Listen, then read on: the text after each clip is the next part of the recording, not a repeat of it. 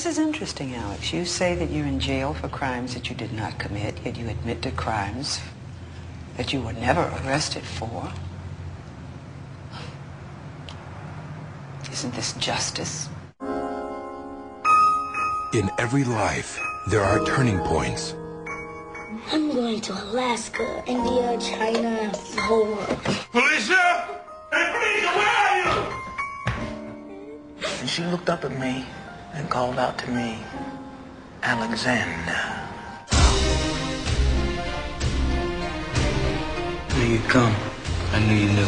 Between brothers. I need you to get Mom and Dad to visit me soon. It's a tough one. I need to know one thing, that they came and I can at least make some sense out of them. So.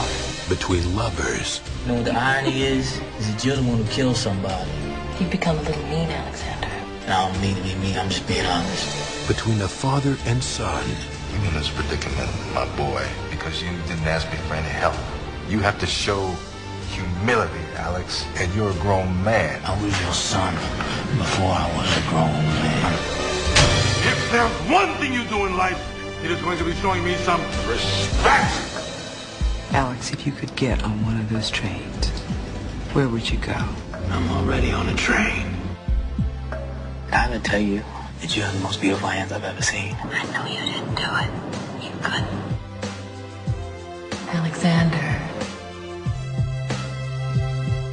Deliver me. Loving and caring.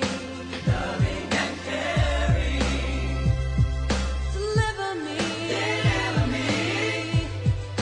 Giving and sharing. Urban World Films is proud to present Oba Babatunde, Ray Don Chong, Marla Gibbs, Bill Harper, Felicia Rashad, and Billy D. Williams. What would be the first thing you would do if this board grants you parole?